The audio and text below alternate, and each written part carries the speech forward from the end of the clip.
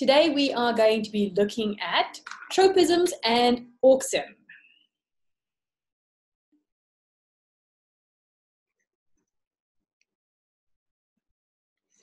So why did I pick this one? You do a whole lot about hormonal control in humans, and then there's these two sort of random lessons tacked on the end looking at control in plants. And it seems like a lot of people go whoop past them or don't really stick in or say, oh yuck, it's plants. So the idea behind this lesson is to hammer these things home a bit more, because even though they're plants, it's still important. Okay, and those of us who like plants, fantastic. Okay, so tropisms. We're talking now about how plants move in response to something. So we have gravitropism,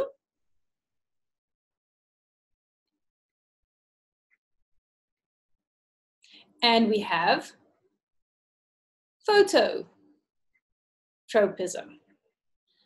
So the key is in the names. Gravi is the first piece of the word gravity. So gravitropism is whether a plant is moving towards or away from gravity.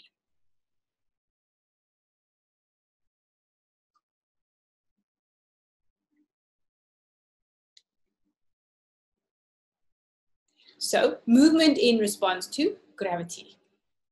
Photo is always when they're talking about light. So phototropism is movement towards or away from light.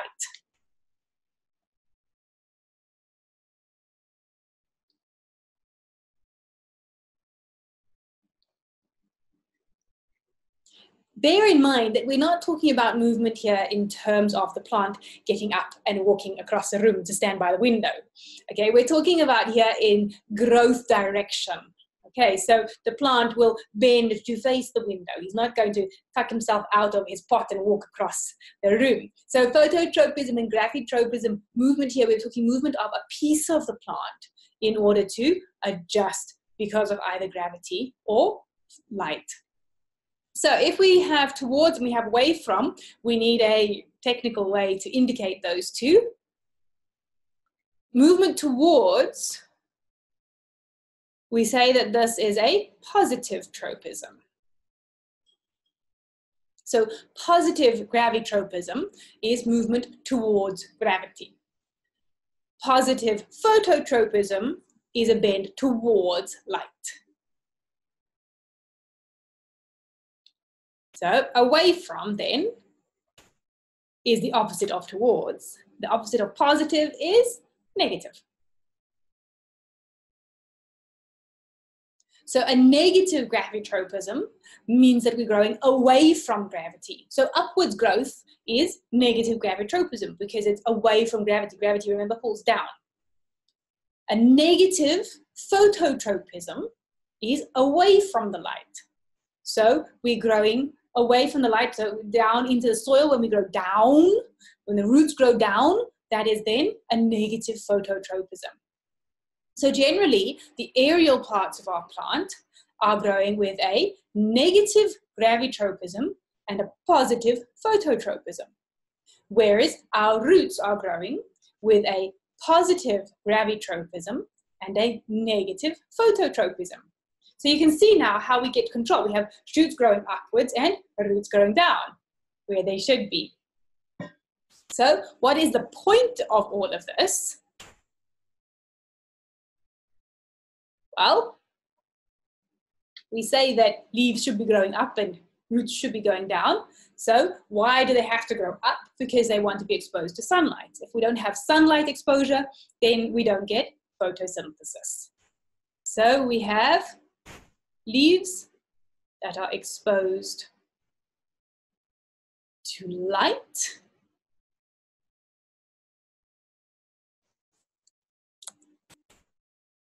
for photosynthesis.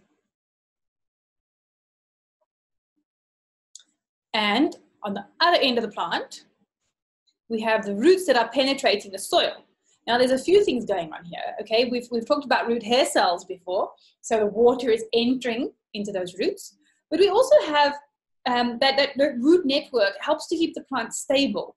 So the deeper the root system, the more stable the plant. And of course, we have mineral salts coming in with our water. So the roots penetrate the soil for stability, water, and mineral salts. So all those pictures that you draw when you're little, and you draw the tree trunk, and you draw the top of the tree, and then you learn about roots, and now you think, oh, I'm clever, I can put grass in at the bottom of my tree, and then I can put my tree roots in underneath. So this whole format, this whole growth of everything is based on these gravitropisms and phototropisms, where we want to go leaves for photosynthesis, roots for stability and absorption. And that then is keeping that plant the right way up. It would be a bit odd if the plant were the wrong way up. Okay, so another reminder here that we are talking about parts of the plant only here.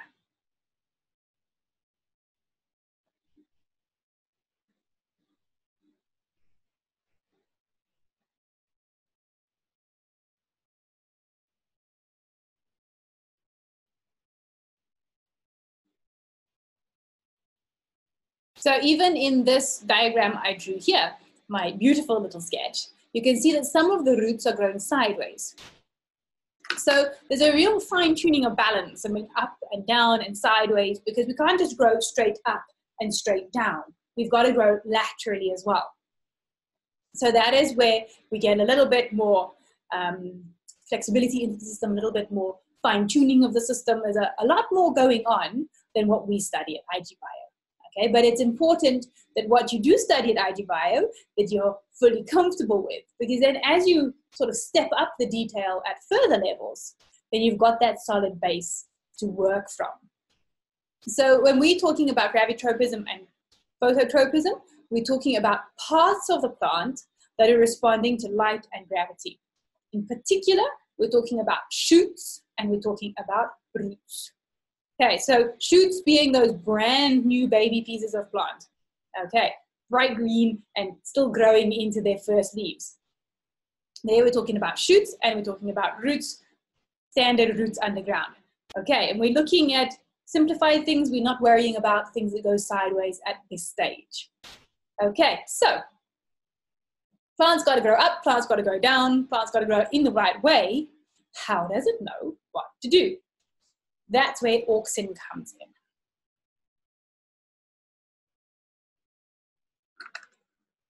So we shall now talk more about Auxin.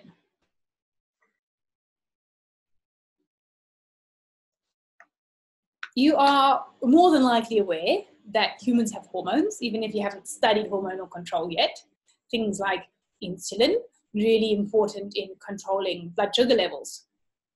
So plants have a similar sort of idea here. They're not hormones per se, okay? We call them growth substances.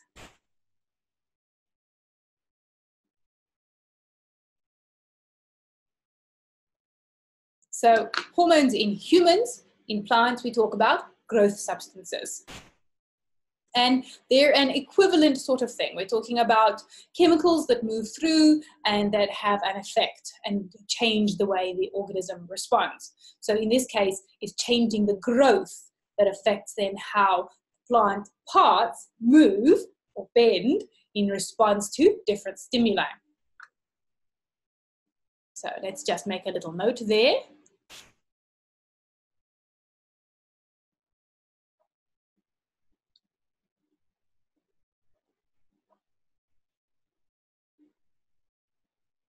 And the big deal of why we're talking about auxin. So auxin is one particular growth substance, like insulin is one particular hormone. Okay? Auxin is a really cool one because auxin actually controls what we're talking about in this lesson. Auxin controls, let me give myself some space there.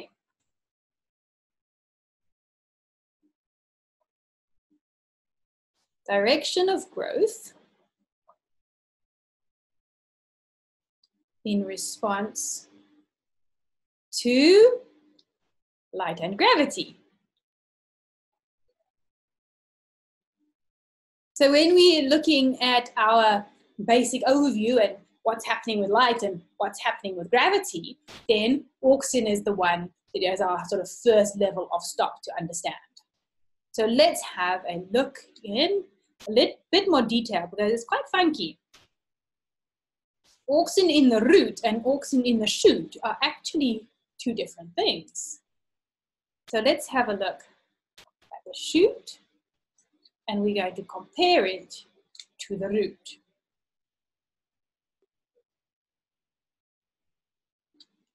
So the shoot, the brand new baby growth. So when we're talking about seedlings, the first seedling coming out, okay? When we're talking about older plants, we can get new shoots forming even on older plants.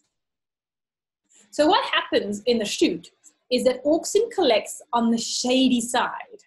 So if you think about it, there's your shoot, right? Doesn't even have leaves yet. And let's say the sunshine is coming from this side. So the shady side is going to be this side here, okay? So that's where the auxin is going to collect. So in the shoot, auxin collects on the shady side.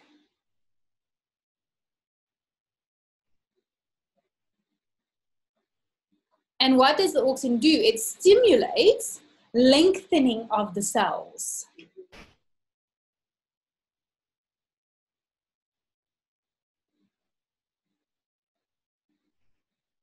Oh, can't spell.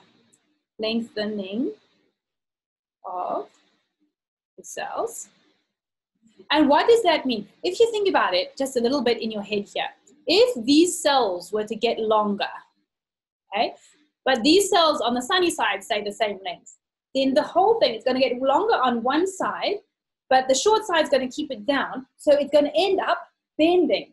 So that shady side is going to get longer, and the whole plant is going to bend over towards the sunshine. Perfect.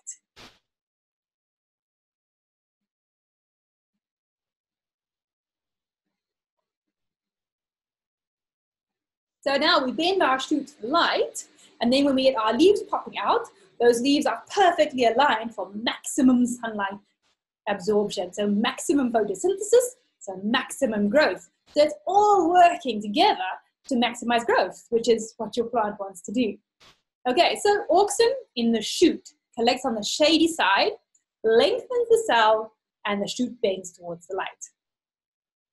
What happens in the root? So let's imagine that we have a root that's growing like this. Okay, so what happens with the auxin is that the auxin collects on the bottom of the root.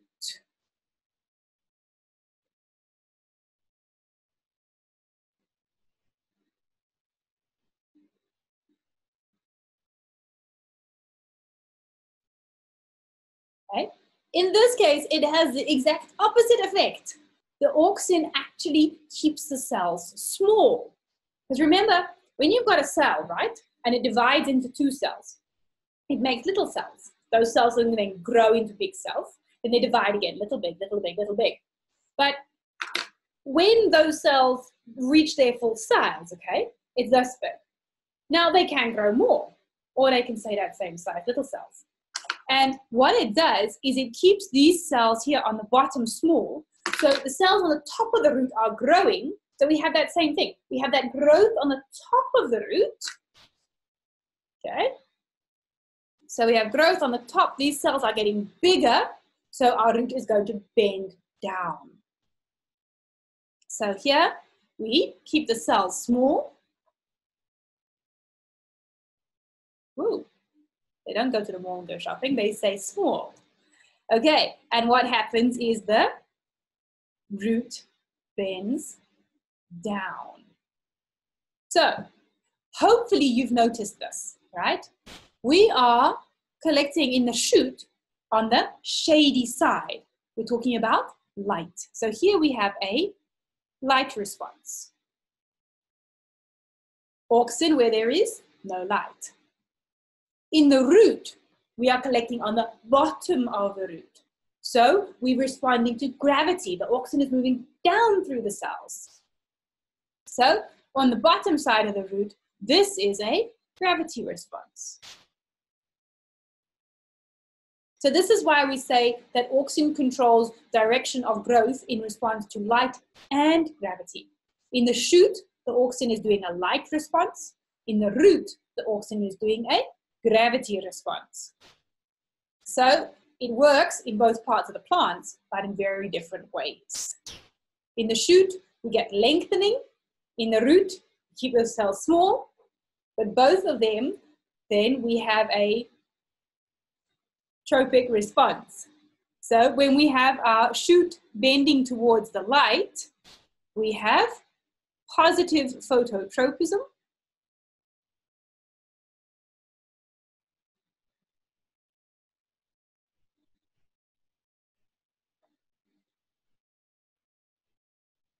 And when we have our root bending down, we now have positive gravitropism.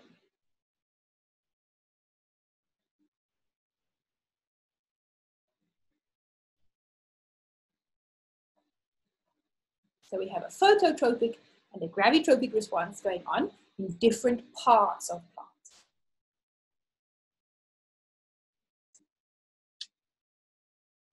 In your syllabus, the focus is on what's going on in the shoot rather than what's going on in the root. So we're going to spend a few moments now looking at this shoot impact in a bit more detail.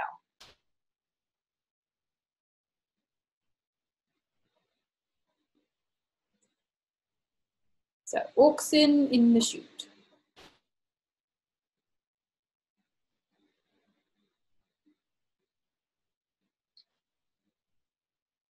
Let's get ourselves a shoot.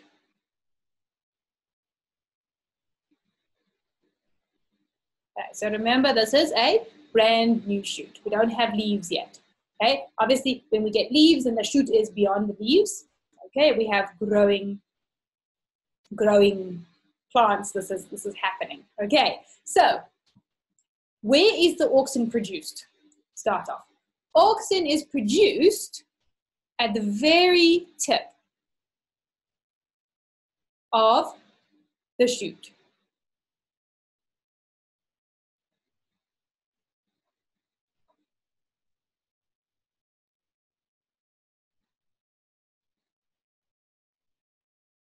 Okay, so now let's make a sunshine. Okay, so the sun is shining on this side of our shoot. What happens next is the auxin is going to spread down the stem.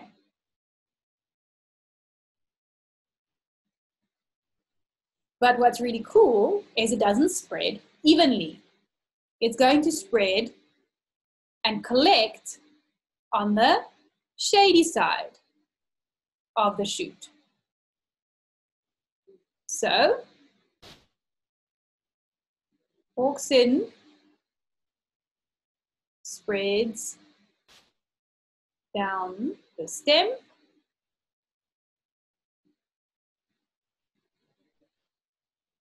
Auxin collects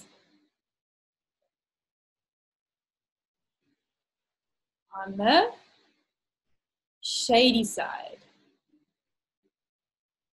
of the shoot.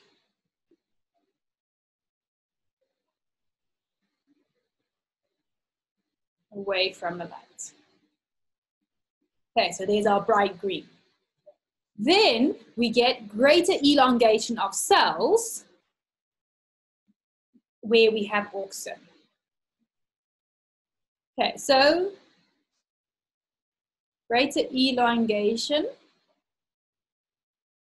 of cells with auxin. So now I'm going to attempt to draw this.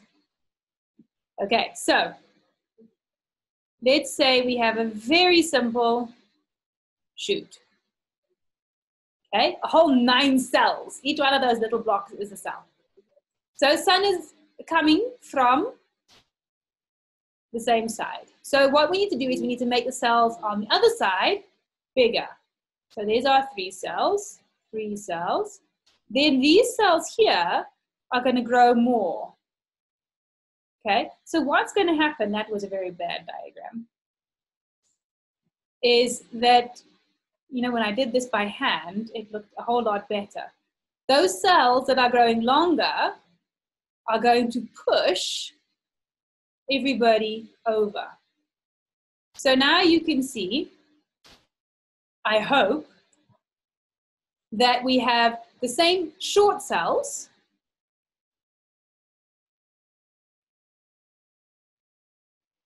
from the light side.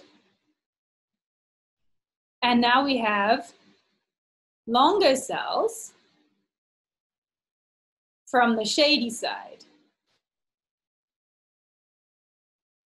So then let's just add in a green line to show our shoot. So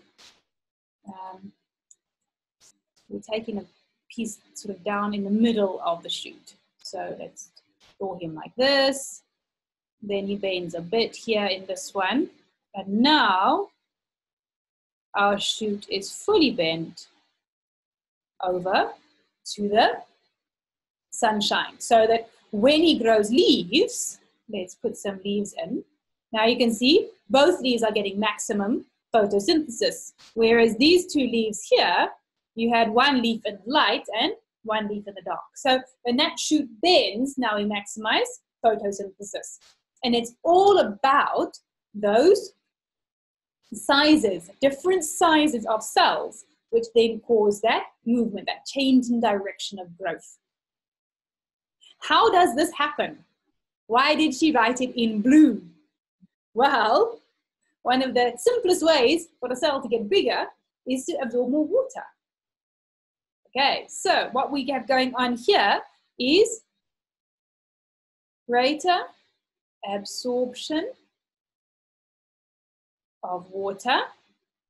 Remember, be technical, by osmosis.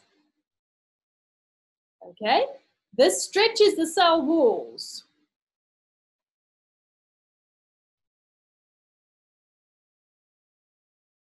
And can increase cell size. So depending on all sorts of other complicated levels of control, I mean, we understand that when we increase water, then we get a turgid cell. That's the end of it. But when you link that in with all sorts of other signals that's going on in the cell, it can actually lead to cell growth. So that is how our cells grow when they're elongating on that shady side. So we have more water coming in, and then the volume of the cell contents expands, and then the cell itself grows in order to take into account that large volume.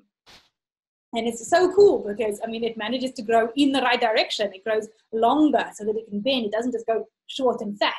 There's so much fine level of control that's going on in the cell amongst all of this. Okay, so we're looking at it from a very high level of understanding. Just saying, okay, that the auxin is produced in the shoot tip. It spreads down the stem of the shoot. So here we might actually change this one. Here, you can use the word shoot. Okay, auxin collects on the shady side of the shoot away from the light. And this leads to greater elongation of these cells because we have extra water being taken up in these cells. And whenever we're talking about water into cells, we're always going to talk about osmosis. The question has come through of how does the sort of process work now we want to bend down in the root. So if we're bending down in the root, now the auxin is going to have the opposite effect. Okay, because in the root, remember, auxin keeps those cells small. So the rest of the root cells on the other side, on the top of the root, those root cells are growing as normal. But because the ones on the bottom are small, it's going to have a similar effect of the big cells are going to expand, and it's then going to push down because those little cells hold tight. Okay, so it's a very different process that's going on, same chemical, different process of how the cell is actually controlled, but it is the same idea that we have short cells and long cells. So in the shoot, we have short cells next to the sun, long cells in the shade, and therefore we bend over towards the sun. In the root, we have short cells underneath, close to gravity, long cells on top, and therefore we bend down towards gravity. So we have positive phototropism in the shoot, and we have positive gravitropism in the root. So hopefully now you've got an idea that this is an important topic. You can't just ignore it at the end of learning about hormones in humans. Plant growth substances are a really fascinating and important aspect of biology as well.